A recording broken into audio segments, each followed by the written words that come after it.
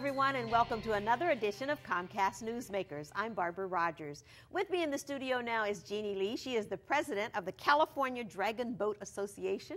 And in case somebody doesn't know what a dragon boat is, what is a dragon boat? A dragon boat is a boat that's roughly 45 feet in length, and it seats 20 paddlers. And you have a steersperson in the back and a coach or a drummer in the front. So it looks kind of like a canoe in a way, doesn't it? It's a very long canoe. Yeah.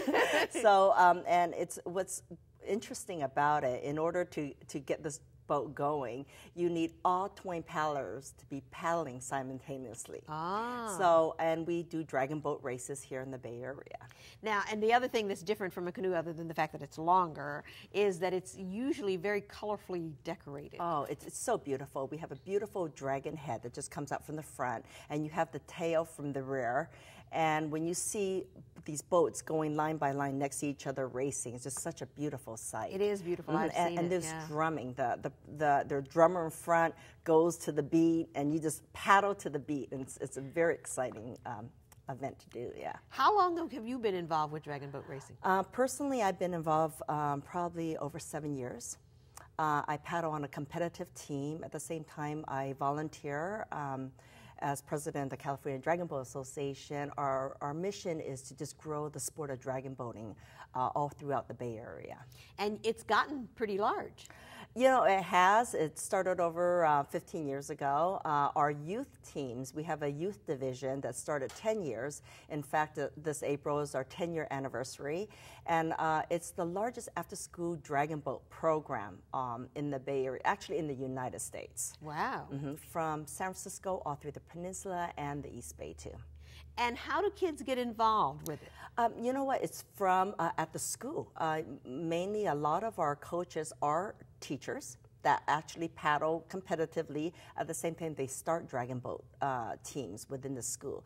It started 10 years ago with just a few high schools, Lincoln, Low, with the teachers started that. And now it's grown over to most of the, I guess most of the high schools in San Francisco will have a dragon boat. Is there a cost if the children want to be involved? No, that's what we're very proud of. It's free to the youth. And what we've seen is we're all volunteers, including the coaches and steers people and everyone that sets up our races. All our funding is probably due to our big Dragon Boat Festival that we have in September. We do this every year. And last year was at Treasure Island. This year it'll be on Treasure Island again. So again, the youth competition is coming up in April? April the 16th. And where will that be? It'll be at Lake Merced. So it'll be a local race right off at 1 Harding.